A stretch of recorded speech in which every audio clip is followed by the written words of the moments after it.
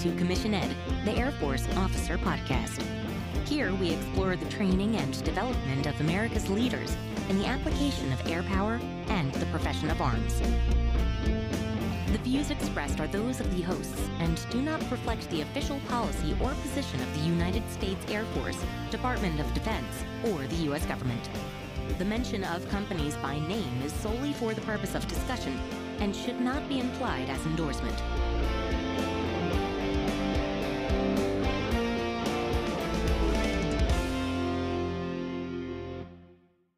Welcome back to another episode of Commission Ed, the Air Force Officer Podcast. I'm Colin Slade. And I'm Reed Gann, and we're your hosts for Commission Ed. Colin, today I'm really excited. I get to share an interview that I did with a good friend of mine that I'm serving with out here in my internship, Captain Jonathan Snyder. He's a 12R, an EWO, Electronic Warfare Officer. Goes by Johnny. Awesome guy. And I also have some pretty big news to share today, Colin. What's that? He is, as of today, officially publicly announced a Major Select. So super excited for him and his family. Congratulations on reaching that milestone. We talked about it in the episode. You'll hear it in the interview. He was waiting anxiously for that announcement. I got my announcement in February, and we're recording this in late April. So it's kind of like, well, what's going on? It was a long announcement. We're super excited for him. So that's my announcement. That's my news. Yeah, and my addition to that is, by way of introduction, no surprise to me that he was selected for Major. This guy is a genius. Yes. Such a pleasure to listen to. So many good nuggets to pull out of this episode. Johnny is amazing. Yes, and I'm super excited to bring it to you all. We've already had others on the podcast that described the CISO career field and the CISO training, but this is one of those specific career fields that he describes that CISO is only for undergraduates. It's not an actual career field. And so we're excited to close that gap on the EWO career field. And with that, we're going to turn it over to Captain Johnny Snyder. All right, Captain Jonathan Snyder. Johnny, welcome to the podcast. Thanks very much. Really excited to be here and love what you and Colin have done with the podcast so far. You're addressing a lot of fantastic issues. So I'm honored that you think I might have something to share and to add to that. Without question. That's why you're here. So, Johnny, you are a 12R, which is not someone we've had on our podcast before. But before we get there, how did you come to the Air Force? Who are you? Where are you from? And how did you get here? Joining the Air Force was never a lifelong dream of mine. In college, I wanted to be a writer. Post-college, I wanted to be a policy wonk. I worked in a couple of think tanks in the Washington, D.C. area. After I found out that I was not good at that, I became a bartender, which was very fulfilling. And eventually, as my wife and I started having children, looked for something else a little bit more stable, a little bit more long-term. I've always had a great respect for the military and a great appreciation of its role in history and in the country, and decided to join the Air Force. Full disclosure, my dad is in the Navy, so he was a Navy career officer, and my little brother is Army Ranger and Jump Master. They are fantastic professionals, so I had that kind of as a springboard. Okay, and you clearly chose the correct service between the Navy and the Army. I'll just throw that. I think so, and there is a little bit of interdepartmental jocular feuding between the three of us, definitely. That's outstanding. So how did you commission? Did you go through ROTC or did you go to the academy or OTS? I went through OTS. So it was OTS and then straight from that to flight school in Pensacola. So that was my progression. What years did you go through OTS and how did you find that experience? OTS was a fantastic experience in retrospect during the time. Yeah, exactly. Exceedingly challenging. It was interesting because in my flight, we even had experienced combat hardened combat rescue officers. We had tech sergeants. I think one of the other flight had master sergeants, and even these very experienced professional leaders still had a lot of challenges going through. So it was an invigorating, challenging experience, but in retrospect, definitely a very positive one. Nice. So what year did you go through OTS? Right. That was 2012. Okay. So that was the year after I went through. So probably still had the upper class, lower class. We did by that point. Okay. Yeah. So good and bad. We've already talked about that on this podcast before. Nice. So you got selected to be a CISO, Combat Systems Officer, right? That's the big structure. And you went down to Pensacola. Talk us through that training and how you ended up being on the 12R. Maybe talk about the differences between some of the other options that you can get out of that opportunity. So prior to joining the Air Force, I didn't actually know what a combat systems officer was. When I applied to the 2011 rated board, there were 3 options. It was pilot, combat systems officer, and air battle manager. Mhm. I didn't know what the latter 2 did, so I just applied for all of them. I got picked up as a CISO, and I had no idea what that would entail. Just knew I wanted to be on an airplane. I wanted to be a rated officer. Mhm. So for listeners who may not be entirely familiar with the Air Force specialty code system, 12 signifies combat systems officer, and R signifies the reconnaissance, surveillance, and electronic warfare specialty. I should also mention that the term CISO really only applies to undergraduate flight students who then track to become mission qualified either as a weapons systems officer, electronic warfare officer, or a navigator. We have the latter 2 in the RC-135 community. Okay. So like backseaters F-15s are going to be WIZOs. Right, WIZOs, yep. Got it. Okay. That makes sense. So you go down to Pensacola.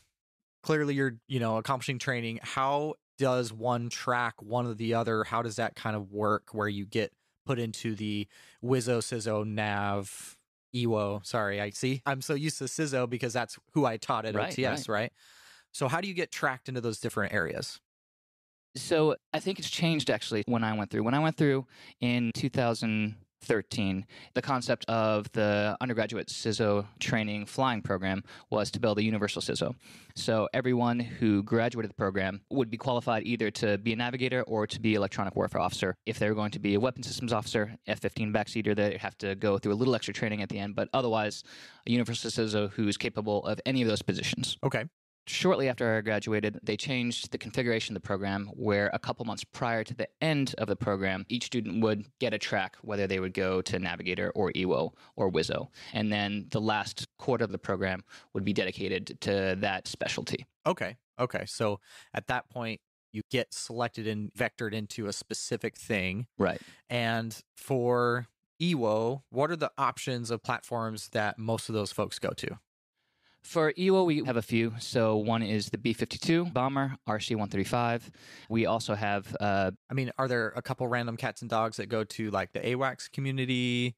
But, it's pretty much buffs and RC-135s, right? No, because drop night, we had buffs, we had AWACS. I think we had J-stars, we had U2s, we had a whole bunch of things. But that was when I was going through. Oh, okay. So that was the drop night. Yeah. Where it was the universal CISO, and then we had all these options arrayed before us. So I knew that I specifically wanted to go to the RC-135. Okay. Either as a EWO or a NAV. Got it. Okay. So that's fair that the system, it's change is constant, right? It's one thing so you knew you wanted to go to fly on the RJ, and so that's where you tracked. Right. And I didn't know that until I was pretty far along in the undergraduate CISO training process. I'm just going to go ahead for listeners interested. Last spring, your podcast hosted then Lieutenant Joseph Langford to discuss UCT, and he had just graduated. So for those interested in what that training program is like, all the details, the whole progression from the T6 to the T1 to all the various simulators, Joseph gives a superb overview. During my time in UCT, it was encouraged that the students talk to the instructors, find out what the program is going to be like afterward, find out what the options are, find out what airframes are available, find out what jobs on those airframes are like, deployment schedules, locations, everything else. And after doing my research, talking with the instructors, I decided that RC-135 was the platform, the mission, and the lifestyle that I thought would best suit me and my family. And I was very fortunate that I put that at the top of my dream sheet, and I was very fortunate to be able to get selected for that assignment. Awesome. So Johnny drops the RC-135. Talk to us then a little bit, the who, what, when, where, why, about where your career went after that. So where was the first place you were assigned after you dropped the RC-135? Sure. So after Pensacola, I went to Offutt Air Force Base. That was my next assignment, and that is where the whole RC-135 fleet is stationed. Okay. All the airplanes are part of the 55th Operations Group, part of the 55th Wing, which is why if you get assigned to this particular platform, the joke is once you get off it, you don't get off it. Because unless you transition to another airframe, you're going to be there for a while. So I was there from 2014 right up through 2020. So it was 6 years, and it was a fantastic time. And I got to travel the world during that time. And there are so many career progression upgrades and other training that you do during that time. But that is a 6-year duty station when I was there. Nice. I've heard a lot of good things about Offutt. A lot of intel officers I know that have been stationed there. And I've heard that joke before, right? Once you get off it, you don't get off it. But yeah, not probably a bad thing. Maybe that can be really attractive to some people who might be looking for a little bit of more of a hometown. maybe that they can call their own. Sure. We don't have to go too in-depth to it, but I love Omaha. I think it's a fantastic place. I grew up on the coast in big cities. I had never been to Nebraska before. I was assuming it's cornfields and nothing else, but I was really surprised by the culture, the museums, the cafes, the restaurants, the theaters, the state parks, the national parks. It really is a fantastic place. So it was great for me. It was great for my family. That's awesome. And we've talked about, pretty extensively how it's not just the member, right? There's so much that goes into these types of decisions, and it sounds like you've really found that thing that is for you, and that's fantastic. So let's explore a little bit about the life and career of a 12R. Like, what's the big career milestones, or what can you expect? Paint that picture for folks a little bit. Yeah, I'll go through the training pipeline a little bit for the 12R.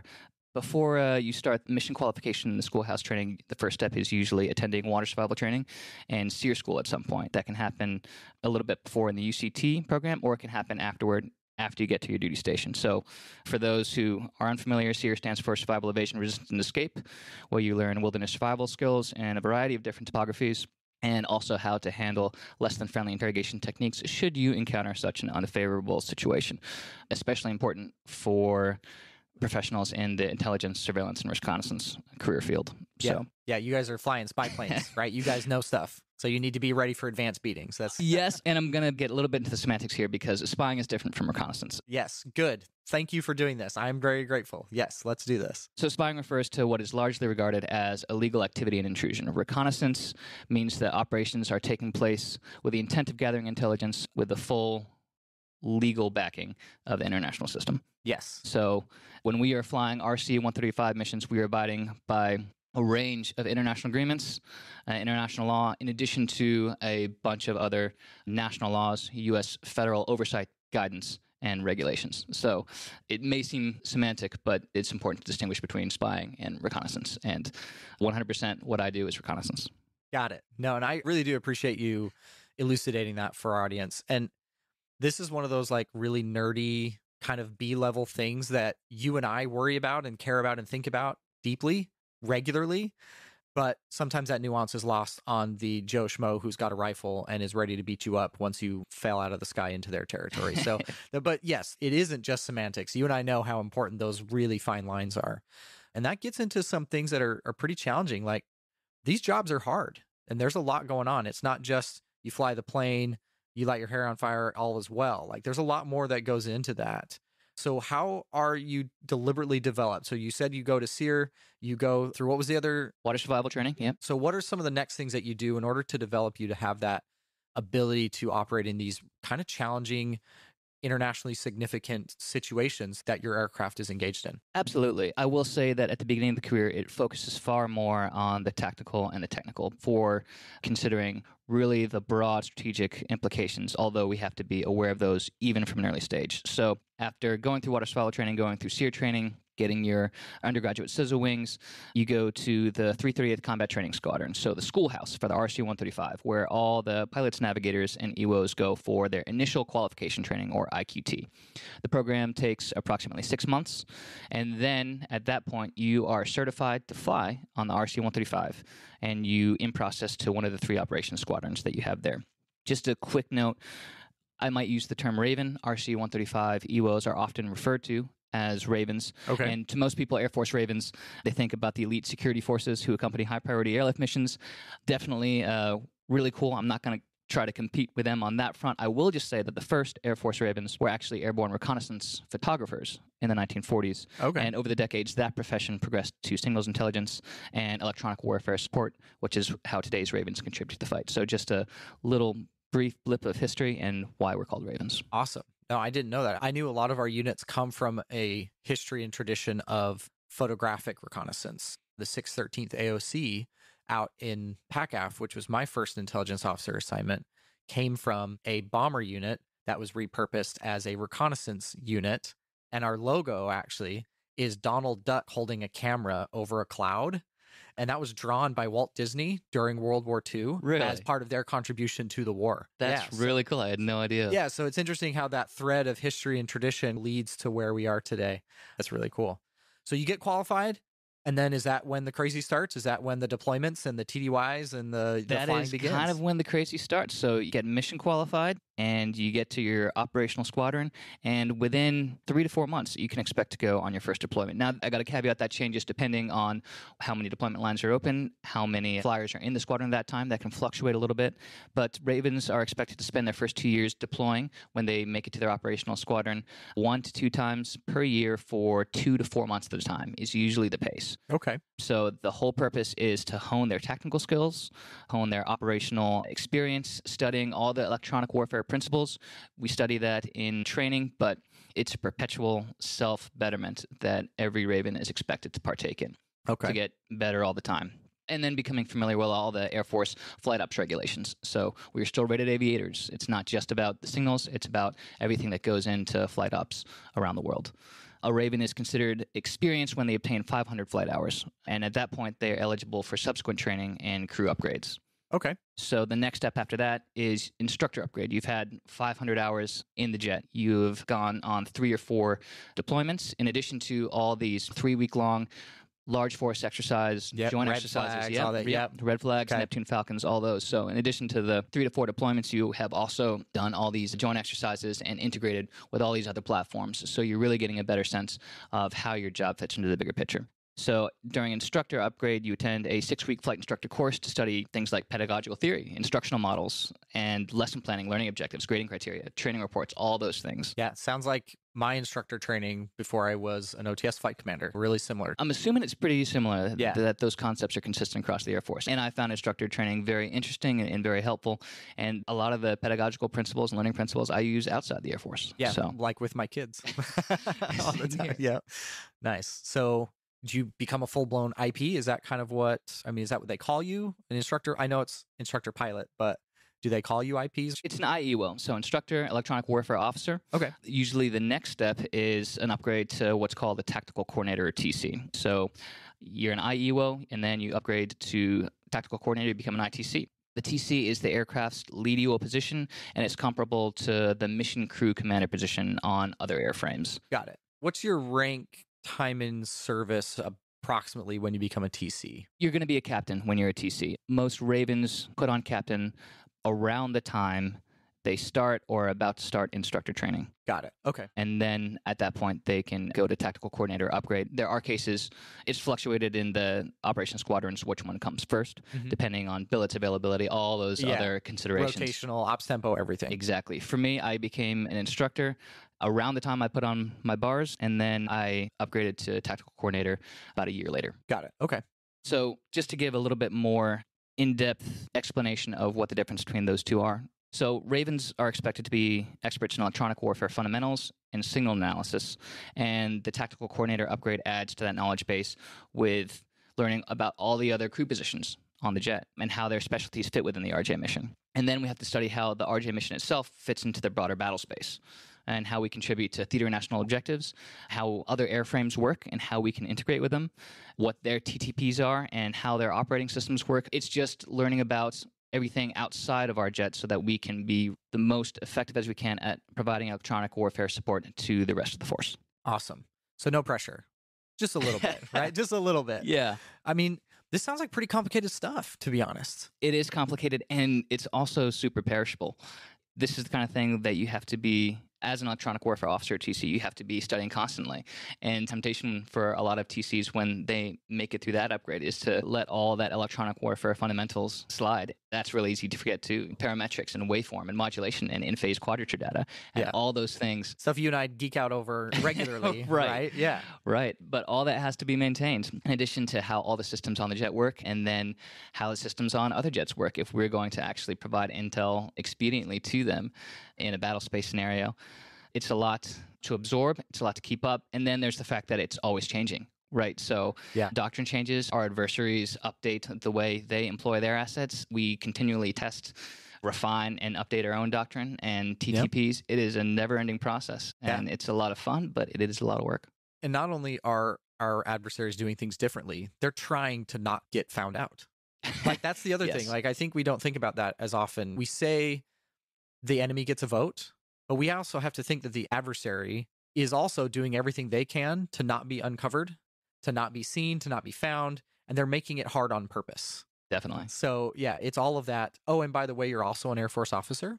You also have professional development. Right. You also have mandatory milestones that we've already talked about, like SOS and these other things.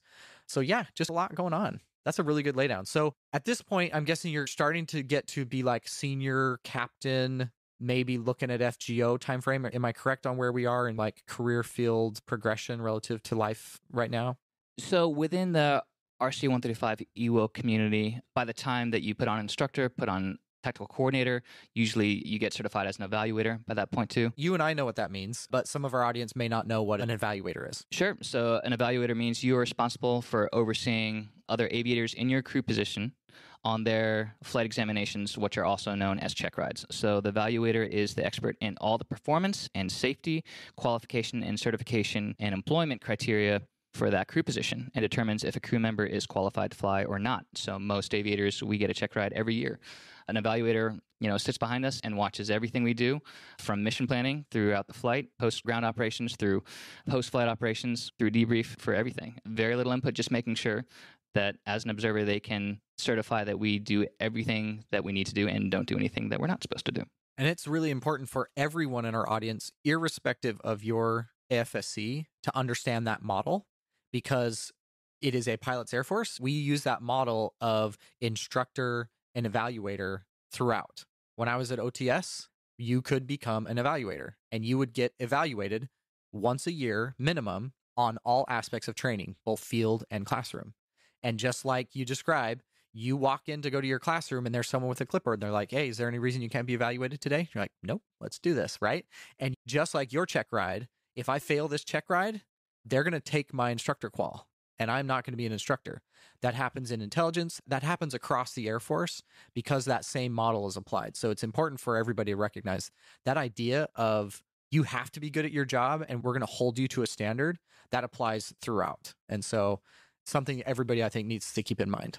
I had no idea it applied that way in all those other institutions. That's fascinating. I'm glad to be learning these things. Yeah. So when I was at Intel at the AOC, we also had IQT, MQT, and then a regular evaluation. So it's that same model gets applied over and over again. So you've gotten to this point. Let's start. I know you're not there yet, but actually really close. Have they announced the 04 selections yet? I know you're Not. right. Okay. So we're like right in that window. Just so you know, Johnny is like right in that window where he should be getting a phone call any minute now. So I'm sure it's going to happen, but it's still stressful, right? It is stressful. My career scenario is a little bit unique, but just to cater some people to what they can expect at this point in their career. So mid-level senior captain for a lot of our JEWOs, the next step is Air Force Weapons School. Mm-hmm. Last September, you discussed Weapons School with Captain James Reesner, who I actually know way back from UCT. Really? And That's yeah, outstanding. Yep. Okay. He was in the class ahead of me, and he provided a fantastic overview of that program. It was really nice to hear him again, listening to your podcast. No, that's great. So I won't go too much into weapons school. Hyper-intensive training program where students are trained in narrowest details of their respective airframe and weapon system, along with so many expansive concepts of joint warfare, joint combat operations, joint air operations. So for RJEWOs who decide to pursue a route other than weapons school, there are a variety of other alternatives. Some go to teach at undergraduate CISO training in Pensacola. Okay. They go back to Florida. Mm-hmm. Some apply for internships or academic fellowships, like the Olmsted Scholar Program. Yep. Some get selected for staff positions at group and wing levels, and they pursue that staff area of experience. And then some cross-train to other airborne platforms or other AFSCs as well. So Air Force Weapons School is definitely a very popular one for RJEWOs, but there are other alternatives. Okay. Once you transition to that FGO time frame, do people get to stay flying or do they start transitioning to desks? I know that's something that the pilot community talks a lot about. Yes, we need people in those staff positions. I mean, do you see O5s doing the JOB in the jet, or is that less common? Kind of help give us that 15-year look for those that are thinking about this career field. To some extent, when you start getting behind the desk, you are still expected to fly, to do the duties that your primary AFSC says that you need to do. So you're still expected to fly, to maintain currency, to maintain all the sub-currencies that fall within the main categories of currency. Mm-hmm. But you don't get to do it nearly as much. So I experienced this even going to group staff and working as an executive officer. Very intense office job with very admin-heavy focus. And we would try to fly as often as we can, but you go from flying twice a week and being super proficient and constantly honing and refining those aviation and tactical and professional skills to flying once twice a month if you're lucky. So there is that taper off. Yeah. Definitely. Yeah, and reps matter. When it comes to maintaining currency on just about anything, the reps matter. Awesome. That's a super thorough laydown. I really appreciate that. And it's so helpful to help outline what a stereotypical career could look like. Yes, everyone's individual career is going to be wildly different, but having an idea of just the general path can be super helpful. So there are a couple of things I'd really like to pick your brain on as we move forward. We've talked to a lot of aviators. We haven't talked to as many who are part of a crew. And that's something that I would really love to explore with you, because you're part of an aircraft community that has a big crew. How many people are generally on the jet when you fly? Anywhere between 20 and 30 is average for full training flights, or for unique missions, it can go even higher than that. Wow, that is a lot of people. It is a lot. So, and this is something that we hear a lot about us nonners, who aren't flying. Johnny's smiling over there when I said that. I do not like that term. That's fair. Totally fair. I'm with you. I don't like it either, but, just to placate those who hold those sentiments. For those of us who aren't a part of an air crew, help the audience understand a little bit some of the intricacies, the ins and outs, right? Because you're a commissioned officer on this aircraft, but a lot of the air crew isn't. But you have to work together intimately to accomplish the mission. How does that change the dynamic, or maybe create different power structures and different ways of coordinating with each other? Just help us understand this idea of crew. Yeah. If I may, I'll take a step back from the crew to just give you insight into what the inside of our J cabin looks like. Yeah, so, love it. Like I said, we have a uniquely high number of air crew members, but we also have a wide variety of crew positions and specialties. Okay. So within a single RJ sortie, there are a bunch of submissions and priorities and objectives and tasking that goes on. So we have the pilots, we have the navigators, we have the electronic warfare officers, we have airborne systems engineers who monitor, run, and repair all the ISR equipment, and we have over a dozen intel operators and cryptologic analysts. Within that last group, there are additional specialties that I can't really discuss in detail, but that specific crew component can shift depending on the operating area we are in and also the mission requirements, which can change from day to day. So all that to say, it requires a lot of extensive and continual communication between the crew and the crew leads to make everything fit together when there's so much going on at once.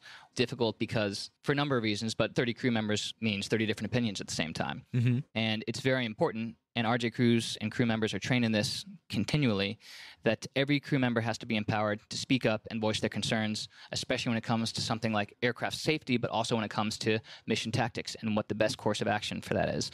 Every sortie is different. There's always new dynamic situations that can occur. There are always potential internal problems with equipment or with tasking, and externally there are different adversary threats. There are weather patterns. There's so much going on, blending and mixing, and continual communication is the only way that a crew, especially a crew that is that heavy and that diverse, can address that.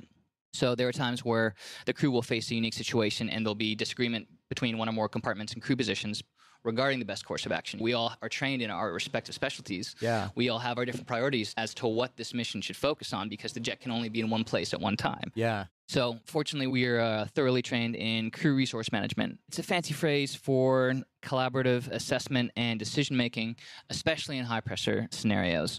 Like I mentioned, there are internal threats like equipment malfunctions, emergency procedures, and there are external factors like weather patterns, adversary threats, people who want to do us harm.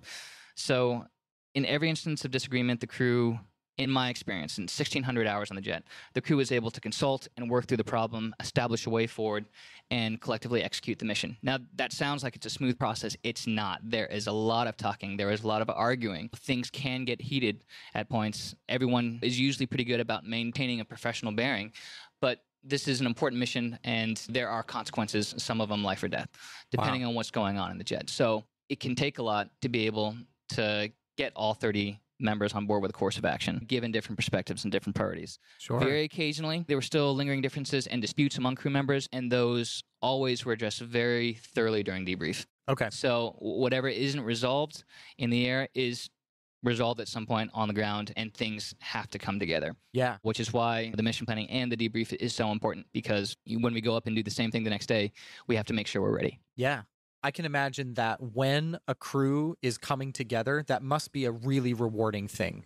even though there are disagreements and hard things you guys have to get through, but when it's working, it's got to be a pretty magical experience. It feels awesome when it's working, when the whole machine is running smoothly, when the priorities blend really well, and the aircraft is working great, and we're getting some fantastic intelligence. It just feels right, and everyone in the crew feels that way, and it's a very rewarding thing. Yeah, that's fantastic.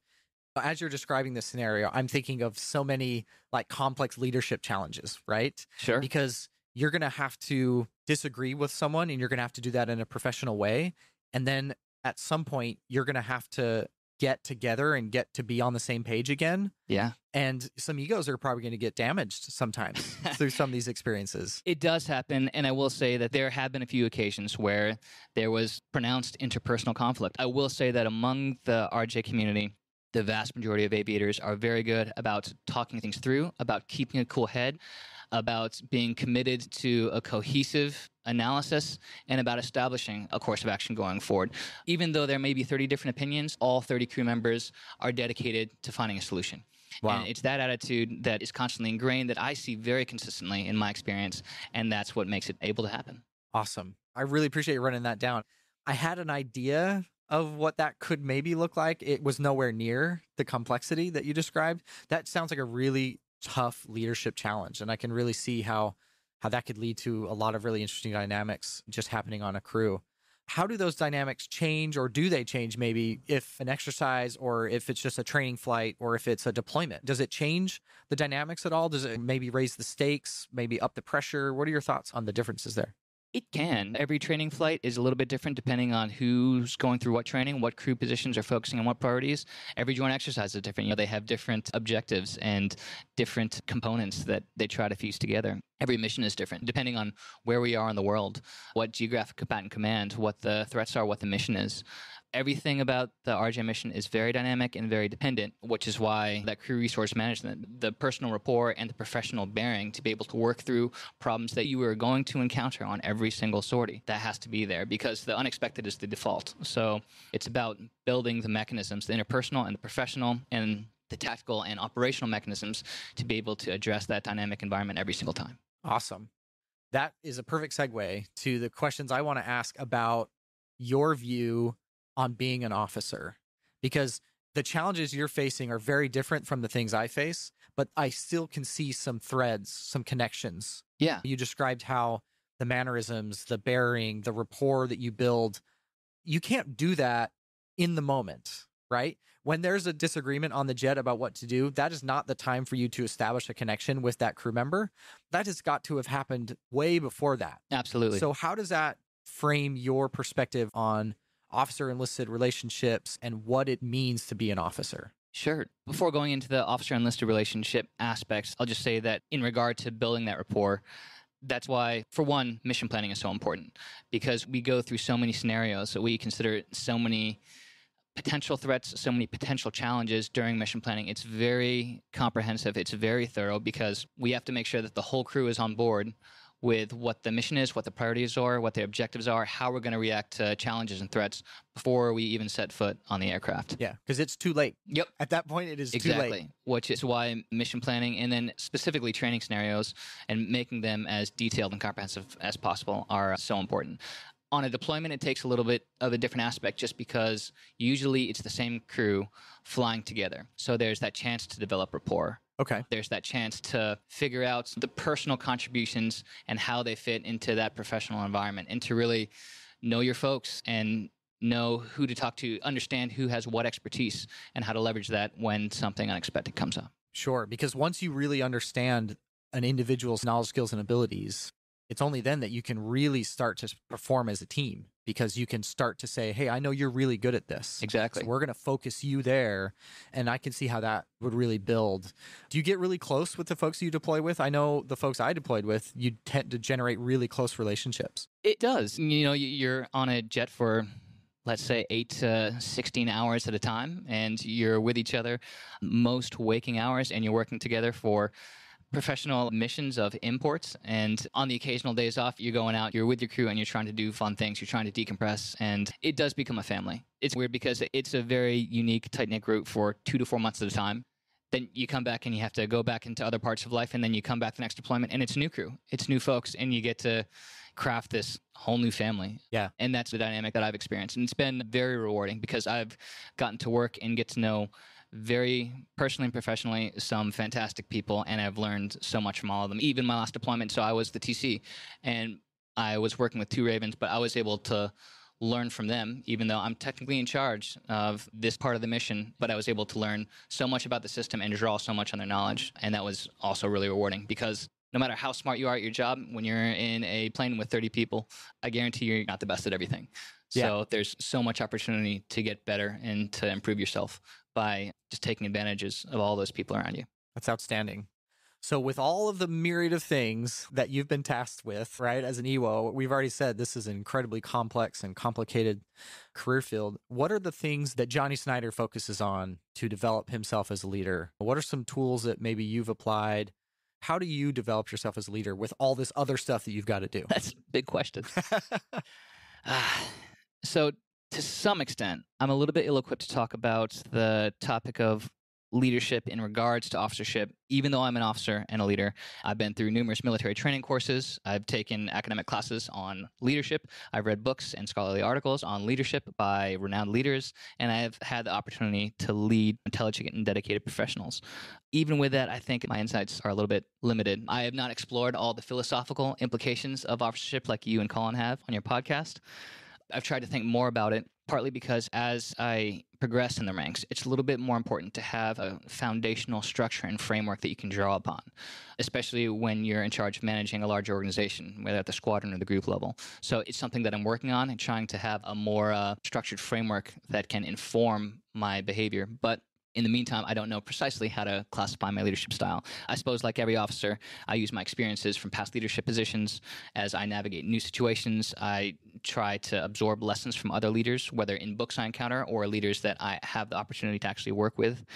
But I will have to try to construct a more coherent framework to help make my actions and behavior as a leader stay consistent and stay beneficial to the organization. Yeah, well, I want you to know that I can see your deliberate development because Johnny and I met at the internship. We're both part of the same internship working for a combat support agency right now. And you are always open and willing to learn and listen. And I see that because you're one of the first people to say, I'm not really sure. And that knowing self is so important. It's something Colin and I talk about all the time. And to be honest, that's one of the reasons we started this podcast, is because we felt that we were coming to a point where we were expecting to have that defined and figured out already, and we didn't feel that we did. So I think that's part of the intent of this podcast, is to help people develop and to address that, because it is one of those things that you necessarily haven't defined before. You've just done, you just operated.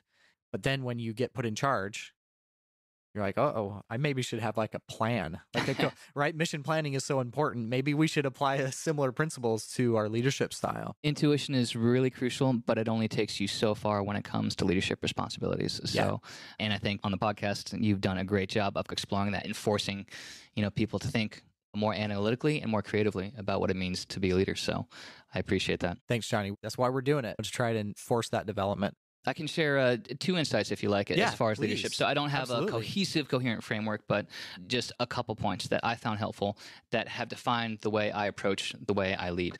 So the first is that the team dynamic defines everything. This is not a new concept, but it's just constantly shown in every professional situation I found myself in at every level that I've gone through thus far. So when I'm in the aircraft or in the office, there are almost no tasks that I can accomplish by myself.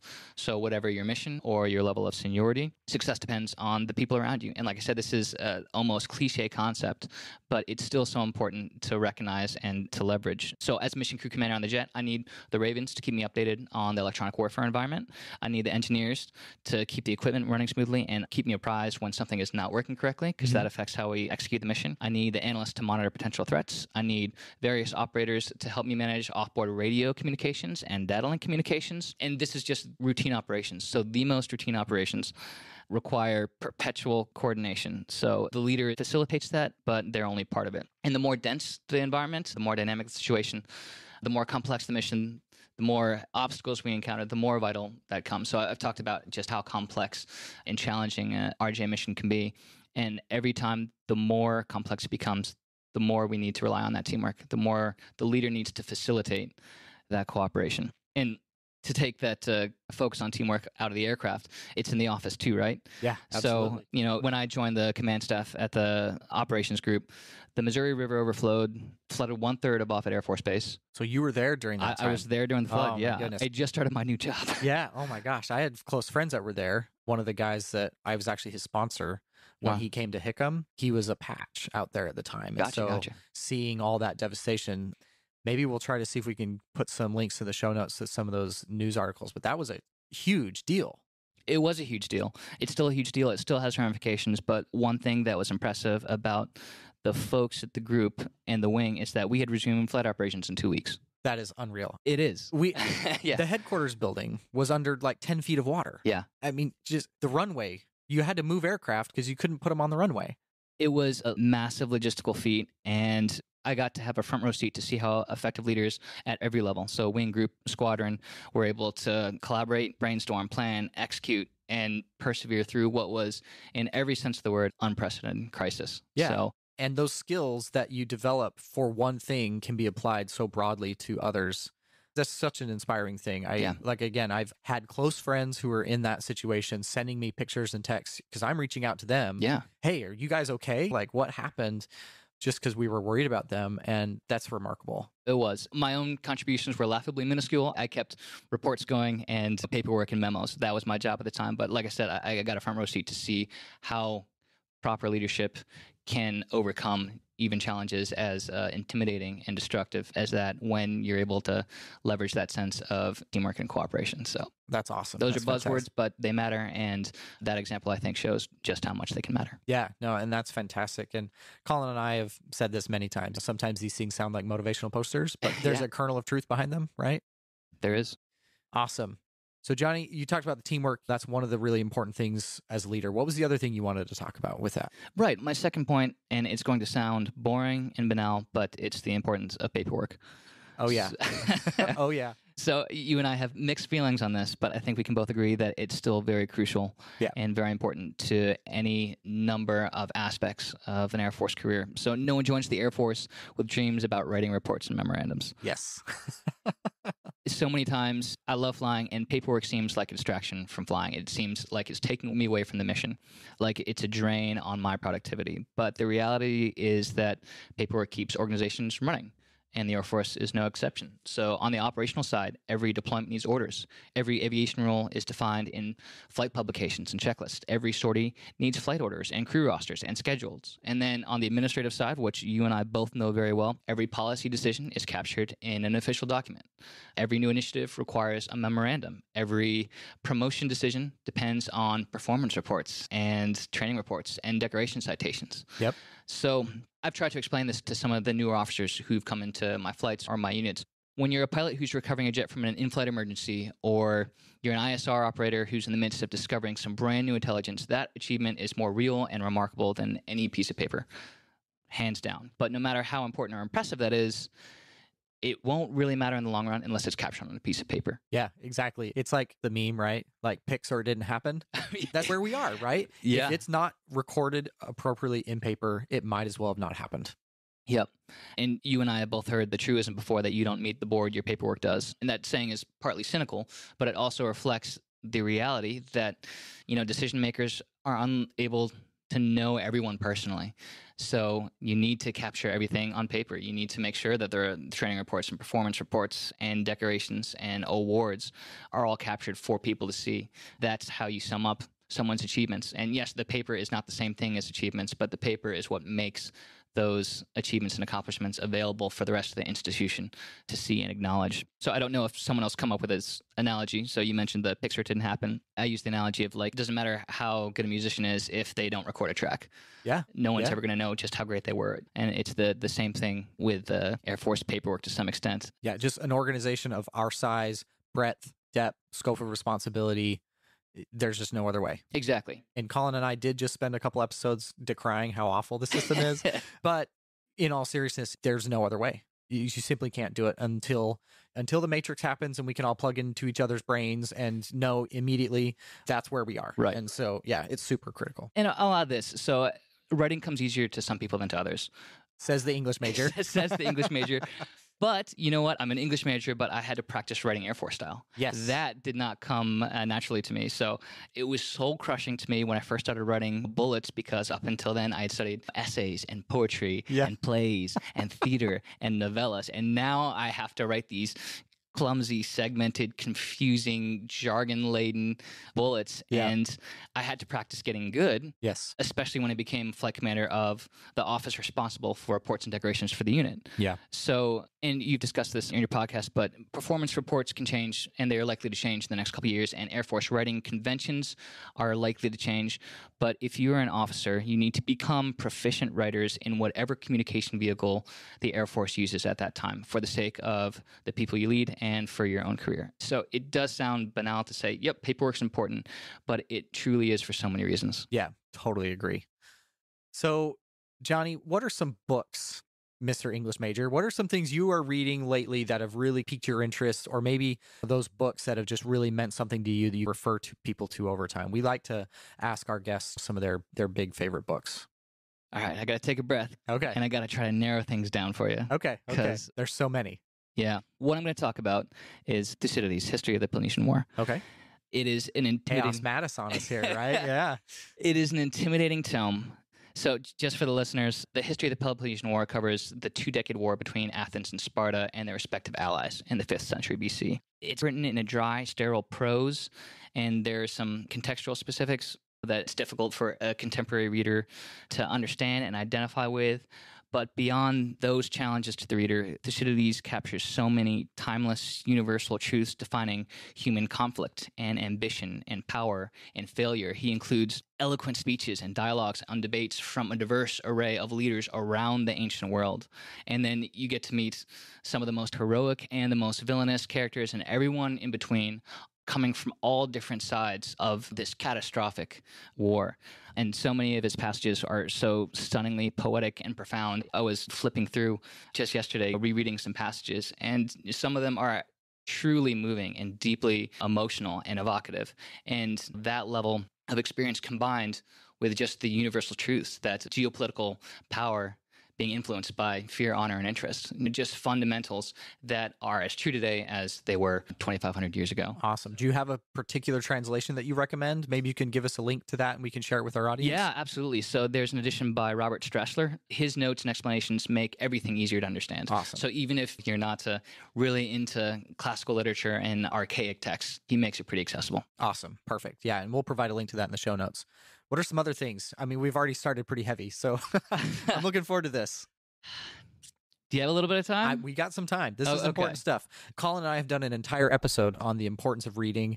We've talked about how to read a book.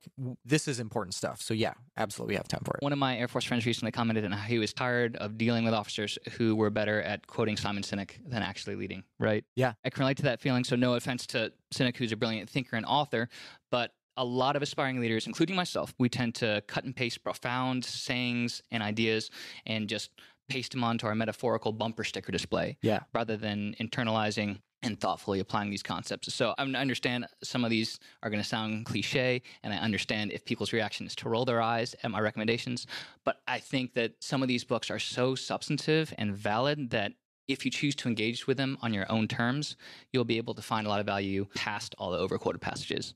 With that said, one of the most overquoted works of strategic philosophy is Sun Tzu, Art of War. Yep. And I know because I've been personally annoyed by how much his concepts are lazily applied by mediocre leaders and instructors. But as I said before, there's still so much to gain from reading these volumes because his insights are so dense and layered. And every time I read it, I encounter new aspects and angles and perceptions. Yep. So his aphorisms can be very vague and abstract, especially to a Western audience unfamiliar with the kind of sentence and idea structure of the Chinese language. And then just how broad and general his concepts are can make them difficult to apply towards a lot of situations. So it's hard to probe his intended meaning. The entire cultural construct through which he was writing that. Yes. The Eastern versus Western constructs of time, of relationship between state and people. I mean, it's very complex. Absolutely. Yet, in spite of that, his concepts are so brilliant about warfare as deception, about subjugating an adversary without fighting, about understanding yourself and understanding your adversary, about exercising self-control and tranquility, and what some would call professional bearing, attacking the adversary's plan instead of their army, blending caution with speed and the orthodox with the unexpected. These are all concepts that are very vivid right now, and that I think a lot of our leaders are trying to incorporate and address and internalize. Yeah. I will say that I found it very helpful to read the other military classics of ancient China. Okay. So that was really helpful to me in deconstructing Sun Tzu a little bit more. So I also read the dialogues of Wu Tzu and Wei Liaozi and Li Jing. So pardon to any Mandarin speakers for my pronunciation. But the dialogue of Li Jing was especially helpful because it explores the practical applications and fuller meanings of Sun Tzu. This was great. I was reading again a couple weeks ago, but there's a part where the speakers say, people who study Sun Tzu today only recite the empty words. Few grasp and extend his meaning.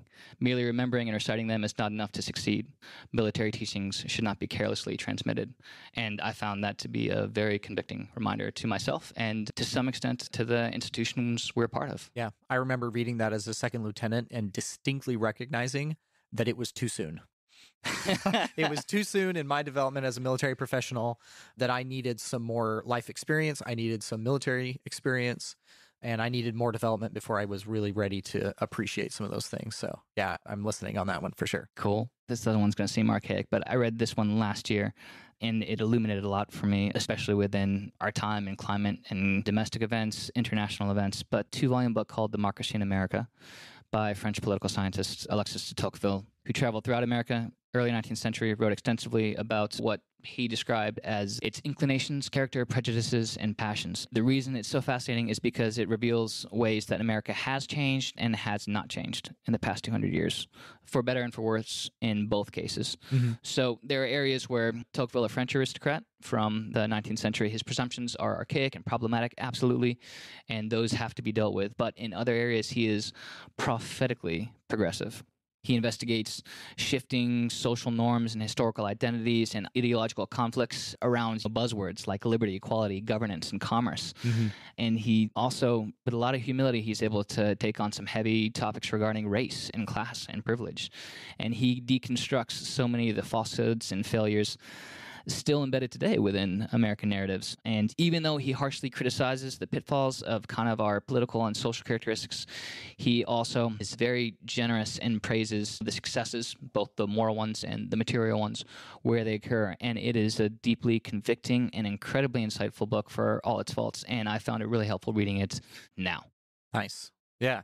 And as executors of the Constitution and the authority therein, through our commission, this is the context by which our authority comes from. This is where it happens. Yeah. So, yeah, exactly. Very insightful.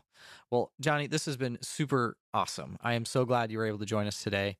And for any of our audience who may want to reach out to you, you've been willing to give us your email address. We'll put that in the show notes, but you can look him up in the gal, Jonathan Snyder, Captain, U.S. Air Force. But we'll provide a link in the show notes if you want to reach out to Johnny to get any more insights on the 12-hour career field or any of his deep and profound thoughts on what's going on in the South China Sea. We've had many conversations and they've been fantastic. I've really enjoyed it. Anything else you want to leave us with before we wrap up today, Johnny? No, it's been a pleasure and a privilege to be on this podcast. Thank you very much for hosting. I hope that despite some of my incoherent ramblings, that I may have contributed a couple nuggets that will be useful to your listeners. I'm sure it will be. Hey, really appreciate you joining us this week. All right, Reed. So I said it in the intro. I'm going to say it again here. Johnny is amazing. He's one of those, not just 50-pound brains, but like 200-pound brains in the room. And it just makes me so excited. Well, one, makes me so humbled. It makes me feel like an ignoramus, but so excited that these are the people that we get to spend our time with. They're just so full of good knowledge and information, and at the same time, so humble. Like, I couldn't detect any sort of pride or conceit in his voice. Like, he just knows his stuff and is so good at talking about it. Yeah, I love that these are the kind of people that we get to be around as airmen, as officers in the Air Force. Yeah, absolutely. I've said it before. I joined because of the mission I was going to get to do.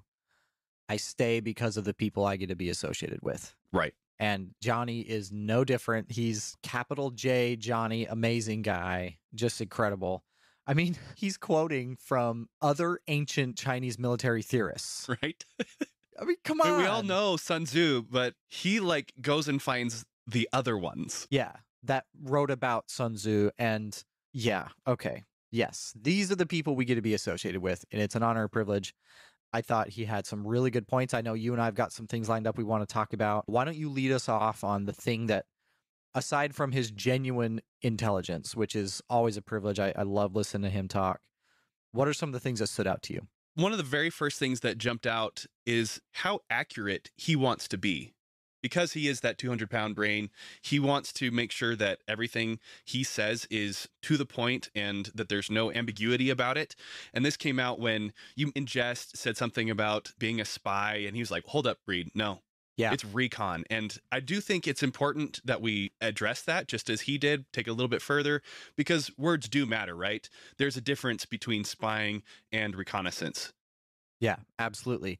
And he did a good job of describing that key difference. It's the idea of attribution. In one case, the country is not going to recognize that you were there. Yeah. That's the spying side of things. They're not going to say, oh, yeah, that's us. Reconnaissance, we're following all the laws. Everybody knows we're there and everybody knows what we're doing. And yes, in the setting at the time, I was just trying to get him to open up, get him to free flow. It's an interview technique. Sure. And I love how he's like, no, that's just the excellence of people like Johnny. And I think it's something we can all strive for. And I can be precise when the occasion warrants, but Sure. I could be more precise more often. And that was something I took away from the interview as well. Yeah, I totally agree. Yeah. And because he is so precise, the interview is just full of so many really good things to talk about. Yeah. Yeah. I think that we should be precise about is the developmental framework moving from being an instructor to being an evaluator, because you said in the interview that that is applied everywhere, but that is actually more specific to the operational environment of the Air Force and not so much the support side. So I wanted to make sure that we were precise on that one. Yeah, no, that's totally fair. And as you and I discussed before we recorded today, I'm using the ops lens. That's the world I come from. I'm in the operations side of things. And so the idea of initial qualification training, mission qualification training, and then instructor and evaluator, that model is something that has been ever present in my career. Everywhere I've gone, Yeah. I've had this model of let's give you the first skills you need, then we're going to train you up to get more specifically qualified, then you're going to be fully mission qualified. And then once you're qualified, you can become someone teaching others. And then you can be someone evaluating others. That idea, which has a lot of merit, and it's been very useful as a framework for teaching and instructing and bringing others along. That's been my experience. And so glad that you highlighted that that hasn't been applied everywhere.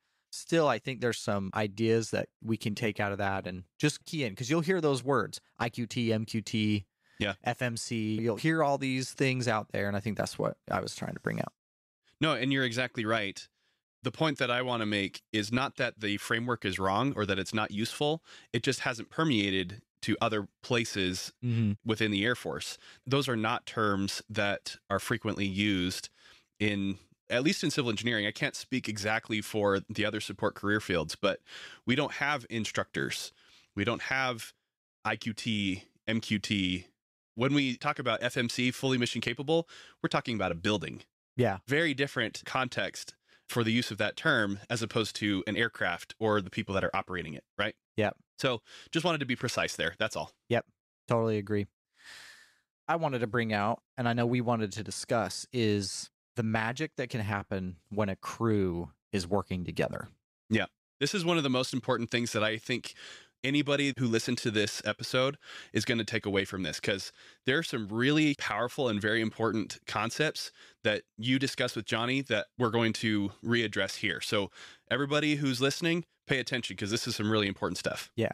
So Colin, what is it that because you and I talked about this, what is it that you really wanted to bring out here? I know I've got my things, but what is it you wanted to bring out? Yeah. So the thing that jumped out to me in the interview is when Johnny was talking about the operational cycle in describing the aircrew environment within the RJ. There's 30 different people doing lots of different jobs. Some are analysts, some are engineers, some are listening to the beeps and squeaks, some are operating the aircraft. There's a wide variety of AFSCs, and every single one of them has their own opinion, right? But the way that he described it is that he said that with every deployment, every exercise, every rotation, there's this opportunity there to craft a new family.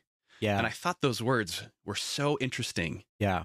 Because it's not just a team, and it's not just cobbling together a group of individuals who are going to move in the same direction just by virtue of being on the same airplane, right? Mm-hmm.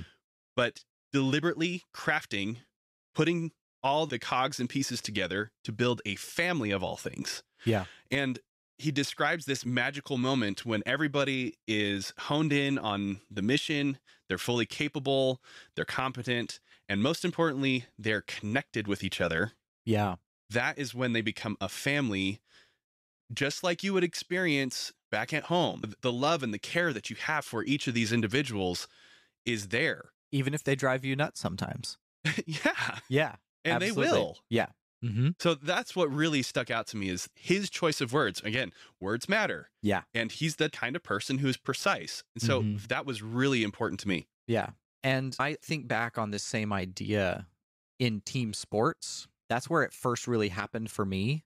Mm-hmm. When you've been with a group of people long enough, you've had the experiences requisite for you to really become one with this group, right? And when you can look at somebody across the field and they know exactly what you're thinking, you know exactly what they're thinking, and you don't even have to think or say anything out loud. They're just going to react, and you know how to leverage their skills and overcome their weaknesses with your strengths, and that back and forth. That was the first time that happened for me. It's happened to me in the Air Force on deployments, on exercises, things of that nature, and it is incredible. And that's what I wanted to highlight is for those in our audience who may have not had that kind of experience, seek it out.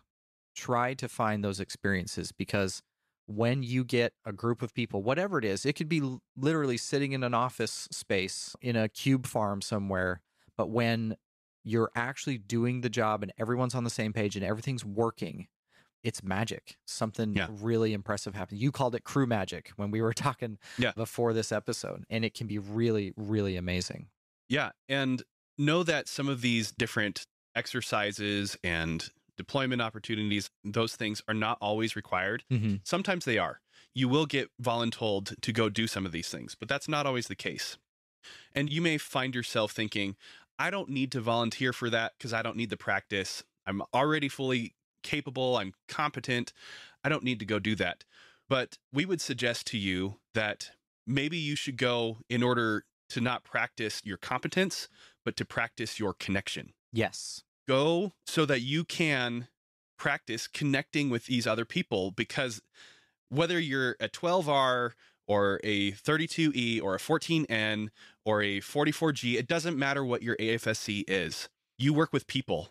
Yes. And you need to be able to connect with them regardless of the environment, because that is your responsibility as an officer. Yes.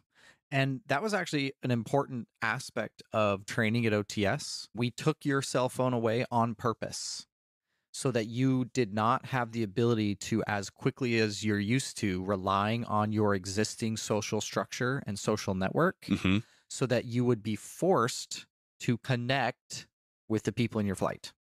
That's not even a secret. I told them straight up, like, why did I take your phones? Because I need you to be friends with these people. I need you to connect with them. And I totally agree. You can do this outside of an exercise, outside of a deployment. I just think those are uniquely excellent opportunities to do that. It's a lot easier to connect with somebody once you're locked in a room for 18 hours with them, doing night shift and whatever it is, tracking enemy aircraft or something that I've done before. So take advantage of those opportunities. I have made deep and meaningful connections with people I spent 3 weeks with. Yeah. And you're going to take advantage of not only the skills that you learned, the skills to connect, the competence to connect, but also the actual connection. These will be people that you'll be in touch with, and you'll see them again. We've talked on this podcast before. The Air Force is a scary small place. Yeah. And so you may find that that connection that you develop in these TDYs, these exercises, deployments, will come to benefit you later on when you find yourself in another combat sortie or needing to get another contract done, or things are falling apart within the flight and you need somebody to just listen to you. That's the reason we need to connect with each other, so that we can help each other accomplish the mission, whatever the mission is. Yeah, totally agree. So I do have one more thing that I want to address here. It goes a very different direction, but Johnny talked about after the training pipeline ends. So you go to UCT, you go to learn your airframe, and then you arrive at your first duty station. For the EWOs in the RC-135 rivet joint community, that's Offutt. He talked about there's really just the one place. Then he used the phrase, that's when the crazy starts. And what he meant by that is pretty soon after that, you are going to deploy, and then you're going to deploy again. And there will be these exercises, just kind of like what we've been talking about. Yeah. And I want to talk about how for some career fields, that's what things are like.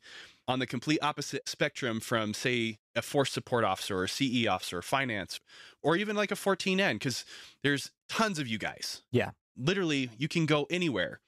But EWOs, these 12 Romeos, there's not very many of them, right? Yeah. And there's not a whole lot of places they can be. Yeah. But they're busy. They are super busy, going everywhere, but not stationed everywhere. Yeah.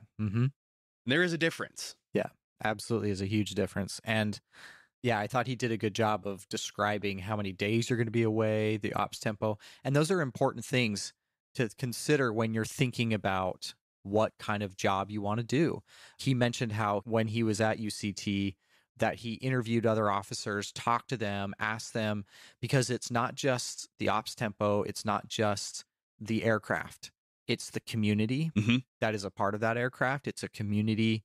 It's fascinating. You can be in a group of F-22 drivers and then in a group of F-16 drivers, and they are different. Yeah. They're still pilots, they're still fighter pilots, but they're different communities. They have a different way of being. And so it's important, if you have the opportunity, to try and identify those things, because, Colin, we've talked about it. You need to know you need to know self and where you are going to be most successful. And honestly, who are we kidding? The cadre at your various training experiences are going to be good at helping what that looks like. That's part of the reason we bring them back to the schoolhouse, is to find the people that they think should be in those locations. But yeah, no, totally agree. Very interesting point, because it is different than a lot of other jobs out there. Yeah, and the exact term that it gets used around the Air Force is high demand, low density. That there are these career fields that are going everywhere all the time, and there's just not that many of them, as opposed to others, which we could still say high demand. 14N, intelligence officers, CE officers, space operations, still high demand, but there's a lot more of them, and there's a lot more other places that they can go. Yeah, totally agree. So glad we could bring Johnny on. He was so eloquent, so intelligent, and always a treat. He's in our group here at Fort Meade, and he is just such a great addition. He's a lone 12R in a group of 14Ns. And boy, the experience and background he brings, it's fantastic. It's really great to have him, and I'm glad he was able to join us today.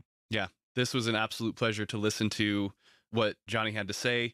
Really appreciate the level of thought that he brings to being an officer, and those measured responses, very articulate, very precise. Really, really enjoyed that. And if you enjoyed it, those of you that listen to this, please share it with your network. Make sure that others are aware of this level of knowledge, and make sure that they are aware that these kinds of opportunities exist to be an EWO on a RC-135 and work in an environment where they can experience that type of crew magic on the regular basis. Absolutely. And as always, if you have any questions, we're always happy to answer. We love to hear from you, our audience. If there's nothing else, Colin, I think that'll wrap it up for this week. Thanks for joining us for this episode of Commission Ed.